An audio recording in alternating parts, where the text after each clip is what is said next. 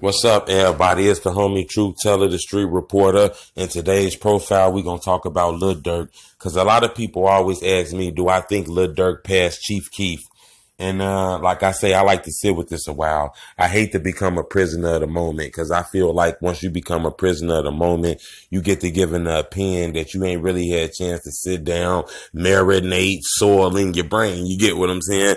But I'm going to say, yeah, I think Durk passed Chiefkeef as far as the music. I don't know as far as the legend. I think the legend of Chiefkeef is still bigger than Durk.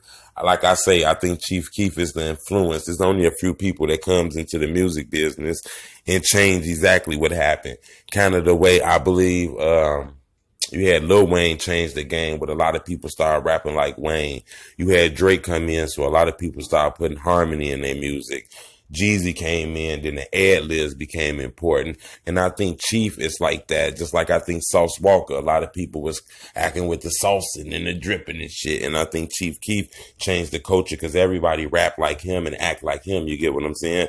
But I think as far as the music, I think Lil Durk got him passed up. I think Durk understands the radio. He understands the jingles. He understands to make music that the fans gonna like.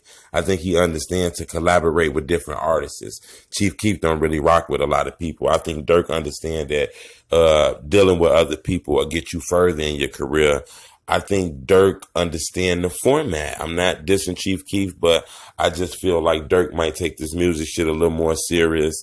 He don't get me wrong, he still be dissing the ops, he still be in the hood and shit like that, which kind of make me cringe every time I see that, because I don't know what a guy who that famous doing dissing dead rappers, but I do believe as far when it comes to the music, he might have passed Chiefkeef up. That's why I want to ask you, who do you think is better at this moment? Is it Chiefkeef or is it Lil Durk? Leave me a comment. I'd love to know that. It's the homie Truth. And subscribe to my channel and show me some love, y'all.